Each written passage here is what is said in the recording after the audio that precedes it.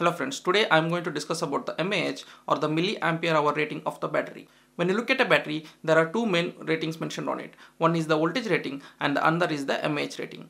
Voltage rating is nothing but the maximum voltage that is going to be supplied by the battery, and the mAh rating or the milliampere hour rating is nothing but the storage capacity of the battery. mAh, which is milliampere hours, is the product of current expressed in milliamperes multiplied by time expressed in hours. When a manufacturer says that this is a 12 volts 3000 mAh battery, then what he means by that is the battery can supply 12 volts to the load for 1 hour when the load is drawing 3000 milliamperes from it.